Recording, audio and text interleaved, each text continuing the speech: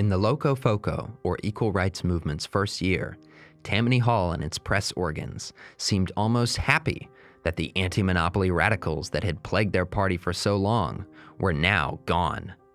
Following the Candlelight nominating convention, Tammany tried to carry on business as usual.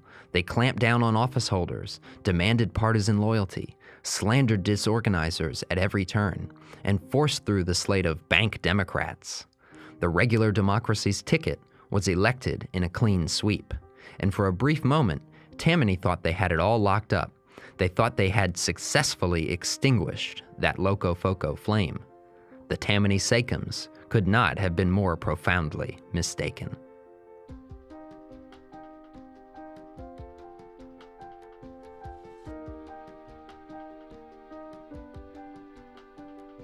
Welcome to Liberty Chronicles, a project of Libertarianism.org. I'm Anthony Comegna.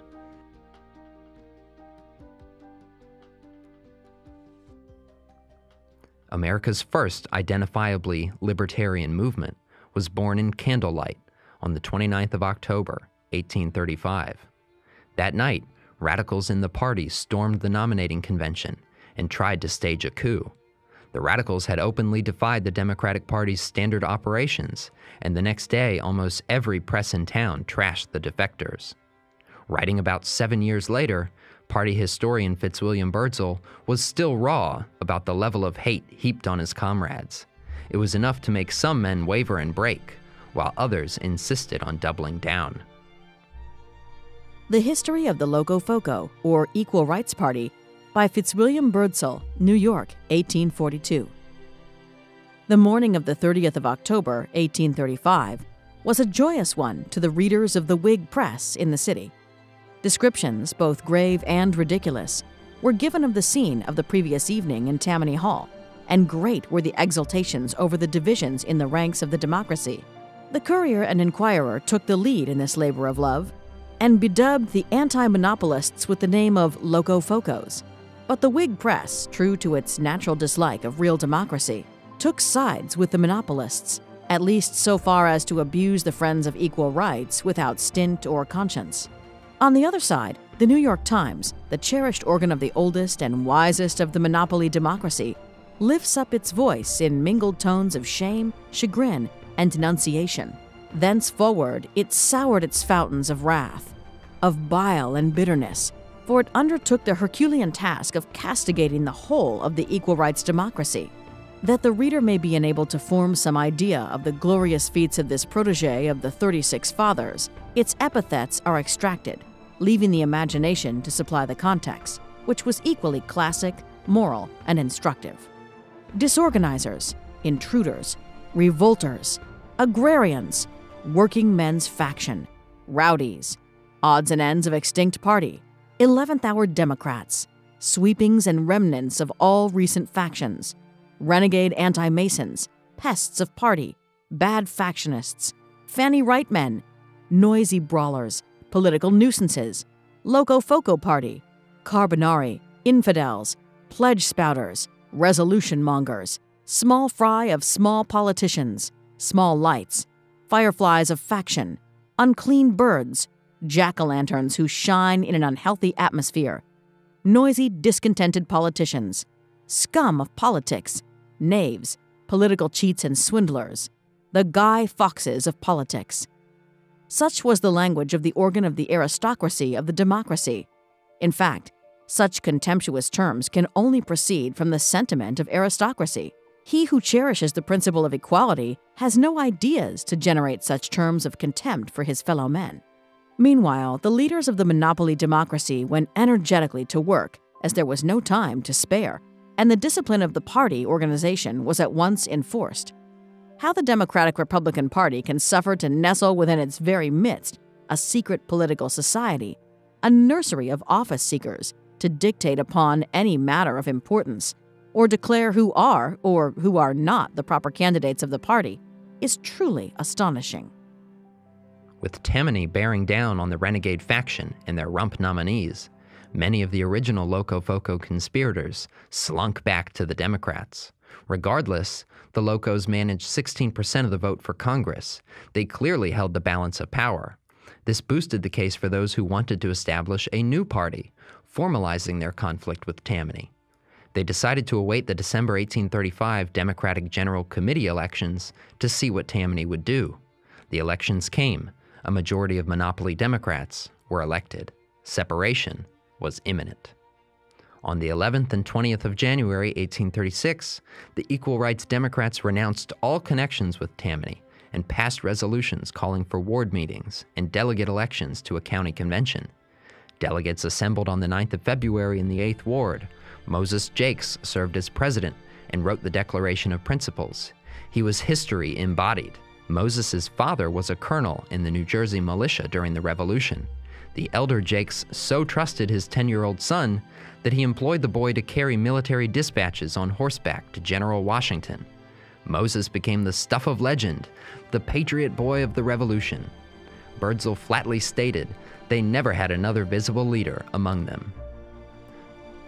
Throughout the winter of 1835 to 36, the newly minted Equal Rights Party established a party structure, including the election of officers, a finance committee, and a party constitution. Fitzwilliam Birdsall was chosen as the party's recording secretary, which made him the party's natural historian 6 years later. Party meetings proceeded in egalitarian fashion, with each man in attendance given an equal opportunity to express his views without prejudice. Freedom of expression and democratic organization became the great idols of the Equal Rights Organization, to the extent of religiosity. Advocates like Birdsall drew direct comparisons to the trials of early Christians. Locofocoism, like Christianity, was a moral and spiritual movement, even more so than an attempt at political change. Christ was born in some Middle Eastern manger, and the Locofoco movement was born in New York's Military and Civic Hotel. Henceforth, every Locofoco found himself on the broad platform of equality of position, as well as of rights, there being no preferred men to vamp up matters by authority, and thus sink the individual citizen in his own eyes by imparting the character of irregularity to any of his political movements. This elevated him to his rightful position, so that independence of mind and freedom of debate followed as natural consequences. Hence, there was no such thing as attempting to put a man down at a Locofoco meeting, for each auditor felt that the rights of the speaker and his own rights, as well as political position, were the same and exactly equal. And as each man saw and knew that his rights were regarded as sacred, that he would be listened to by all, he had strong inducements to think before he spoke. In short, Locofoco meetings were the best of political schools, and the old Military and Civic Hotel was the arena for more discussion on principles, measures, and men than the headquarters of either the Whigs or monopoly Republicans. But it is due to those whose history this book professes to be that the old headquarters of the equal rights democracy should be described. The Military and Civic Hotel, formerly located on the southwest corner of Bowery and Broome Street, was a frame building of the olden time, not quite 2 stories high, and it appeared to have a friendly leaning towards the adjoining house, probably of a long standing. When you enter the door, you would see that the hotel was one of the most unostentatious of hotels in the world, for there was not the least appearance of aristocracy in the equipments of the bar, the unassuming landlord, or the guests to whom his services were devoted. But if you were desirous of seeing the temple of Locofocoism and would go up the stairs, you would, by ascending some 6 or 8 steps, find yourself at the door of the sacred room. 2 or 4 candles were wont to be stuck up round the room in tins attached to the walls, and, in the early days of the Locofoco party, 2 candles graced the table until they were superseded by an embrowned lamp suspended from the ceiling, which sent up its column of rich smoke as if to indicate the aspiring fortunes of the Locofocos. There was a platform large enough for a small table and 3 or 4 chairs to stand on, and this humble enthronement for officers of meetings was the only aristocratic or monarchic furnishment of the sanctorum. Yet it was here that pure democracy was preached, and it was here that enthusiasm was enkindled for the glorious principle of equality of rights, and often have the old window sashes, in the time-seasoned, shrunken casements, rattled front and rear in unison with the heartfelt applauses given in the great cause of human rights. The founder of Christianity was born in a manger, and it is perfectly in character that the principles of Christian democracy should be proclaimed in such humble places as the Military and Civic Hotel. And now, gentle reader, you are requested to contemplate the glorious spectacle of a little bed of men contending against two great political parties for the sake of principles only. There was no prospect of success as a party, no chance of electing to office, and yet this little band performed the arduous labor and incurred with heavy expense of 2 elections each year, which required the energy and means of the greatest parties to sustain. But this little band felt and knew they had a just and righteous cause in their charge, and many of them disinterestedly devoted their best energies, and most of them gave all they could spare from their scanty means, for they were animated by a noble enthusiasm which had its origin from a higher source than self-seeking, office, or profit. The difficulties they had to encounter, the sacrifices they had to make, and the slanders they had to bear from every point of the political compass inspired them to higher virtue and to greater efforts. Locos selected William Leggett for the mayoralty in 1836. He declined because of ill health and duties to the Evening Post, so the nod went to Alexander Ming Jr. Ming lost along with the rest, but the Equal Rights Party still controlled the balance of power and even helped split the city council between Whigs and Democrats. This moment of perceived success in city politics prompted the call for a state convention in Utica, held on the 16th of May, 1836.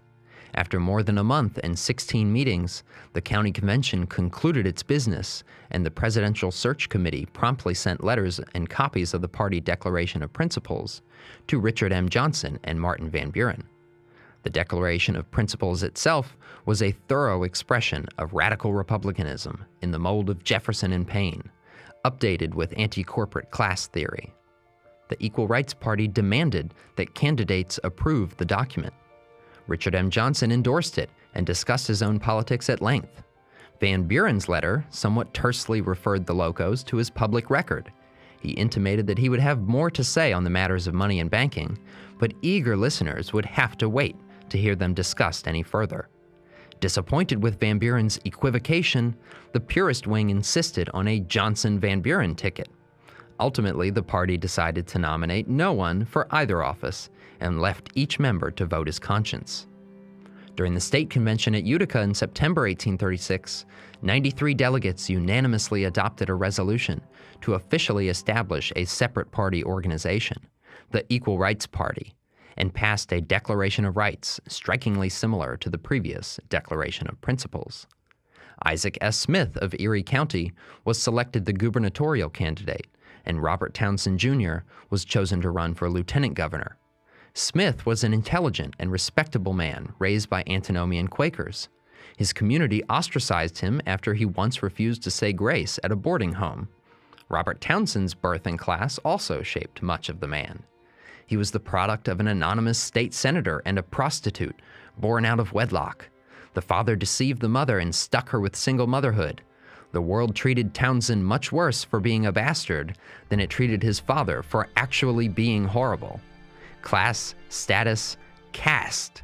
These were the things that protected the father, encouraged his bad behavior, and kept people like the illegitimate son or the outcast mother from causing any problems. He used the pain accrued through a lifetime of ostracism to fuel his passionate politics and activism. Robert Townsend Jr. persevered and made a way for himself through apprenticeship. His testimony and tribulations brought the audience to tears, but he declined the nomination, and Moses Jacques became the candidate for lieutenant governor. The Utica Convention lasted for 3 days, and Fitzwilliam Birdsall claimed that a body of more intelligent men rarely, if ever, met. The atmosphere of the courthouse rippled with a hopeful reformist spirit. 2 months later, though, and the general election bore mixed fruits. The Locos held the balance of power for sure, but the only candidates they elected were jointly nominated by either Democrats or Whigs. Edward Curtis was elected to Congress through Locofoco and Whig votes, but after arriving in Washington, he quickly endorsed a new national bank. He was re-elected in 1838 and 1840, by fair means or foul, Birdsall tells us. Ogden Hoffman also voted like a genuine Whig in Congress. Frederick Talmadge was elected state senator and also settled in comfortably with the Whigs. Eli Moore and C.C. Camberling were truest to the Declaration of Principles. Moore failed his bid for re-election in 1838, but Chamberlain continued to be the Locofoco favorite in Congress. He later served as Van Buren's minister to Russia. He attended the 1848 Baltimore Convention as a barn-burning Van Buren delegate. He joined the Free Soil secession that year and participated in the reunion of New York Democrats behind Franklin Pierce in 1852. All stories in the later history of Locofocoism we will cover in due time. Assemblyman Robert Townsend Jr. and Clinton Roosevelt were the next most significant success stories. Though both parties joined to squash their re-election hopes, Townsend and Roosevelt proved it was possible to win office, fulfill your time, and come out of politics as principled as when you entered. But principles could only carry the Locofocos so far. In 1837, the worst business panic in American history until the 1920s struck New York first and worst. Poor harvests and crunched credit markets combined to produce a flour shortage that winter. Locofocos applied liberal critiques of the corporate state to understand their suffering. A simple phrase from one park meeting banner put it simply: as the currency expands, the loaf contracts. The Locofoco party turned to the streets, raising great park meetings and town hall political conventions. Despite the intensely cold and extremely windy weather, a dense multitude of many thousands gathered to hear speeches and resolutions drafted by Alexander Ming Jr., which began in revolutionary tenor. Preamble. When in the course of human events it becomes necessary for the many to declare hostility against the rapacity of the few, who willfully impoverish and oppress them, a decent respect for the opinions of mankind demands that those grievances should be recited which impel the great body of the people to speak the sentiments and energetic language dictated by the first law of nature, self-preservation. Whereas, then, it is self-evident that with a sufficiency of provisions and the necessaries of life in our country, we are nevertheless at this period in the midst of famine and threatened with a continuance of the same. Every article of necessity, breadstuffs, flesh meats, fuel and house rents, are at exorbitant rates, and an increase is demanded beyond the means of the working and useful classes of the community. Conspiracies, combinations, and speculations have been fostered until an unnatural state of things exists, jeopardizing human life itself, the liberties, independence, and happiness of the people. But before remedies can be devised for evils which afflict the body politic, the root from which those evils emanate must be laid bare. The voice of the people emphatically declares, and facts demonstrate, that our monstrous banking system is the prime original cause of the present state of things. Banks have fostered extravagant speculations in real estate, and consequently the enormous increase of rents. Their extraordinary issues and accommodations have enabled forestallers to buy up and hoard up all the provisions in the land, and consequently to extort any price their horrible avarice demands. The meeting resolutions separated the classes based on access to state power. In the oppressor class were members of government and the private entities which benefited from their influence over the state apparatus. The other class included those oppressed by the state in virtually any and every way, the great mass of the people. The flour shortage resulted from the distorting effects of government influence on the money supply and commodity prices, including protecting reckless lenders who now suspended specie payments. The resolutions concluded with a call for the people's veto of suspension privileges. They petitioned the legislature to relieve them of what the resolutions called that curse of modern times and modern legislation, the paper money system. At the end of official business, a number of people joined the crowd in the park, and an unknown man mounted the stage to incite a riot. Presiding officer Moses Jacques apparently interposed himself and removed the man from the stage, but not before about 1,000 people separated from the crowd to destroy Eli Hart's retail outlet, including the theft of 500 barrels of flour and 1,000 bushels of wheat.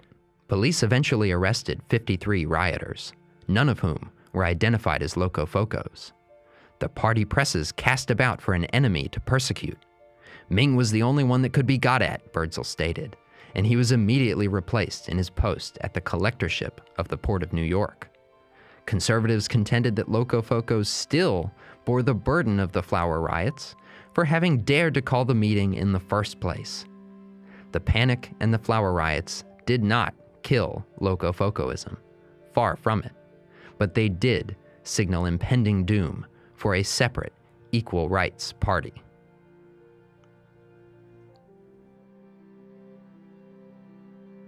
Liberty Chronicles is a project of Libertarianism.org.